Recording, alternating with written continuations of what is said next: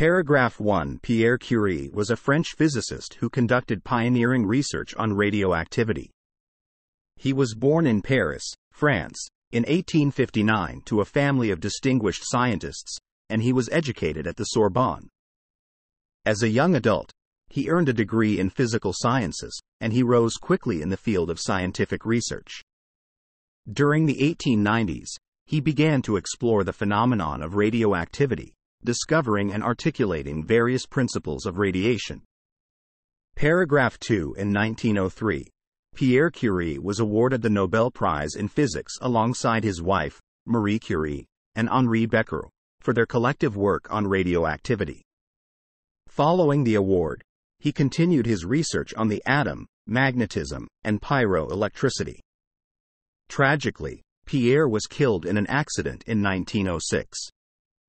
Marie subsequently took over his laboratory, continuing their collective work. Paragraph 3. During his lifetime and beyond, Pierre Curie left a lasting legacy in the realm of physics. He is best remembered for his work involving radioactivity, as well as his findings on the conservation of energy. Some of Pierre Curie's most notable publications include Researches on Radioactive Substances and Studies on Magnetism. Thanks for watching Anything in 1 Minute.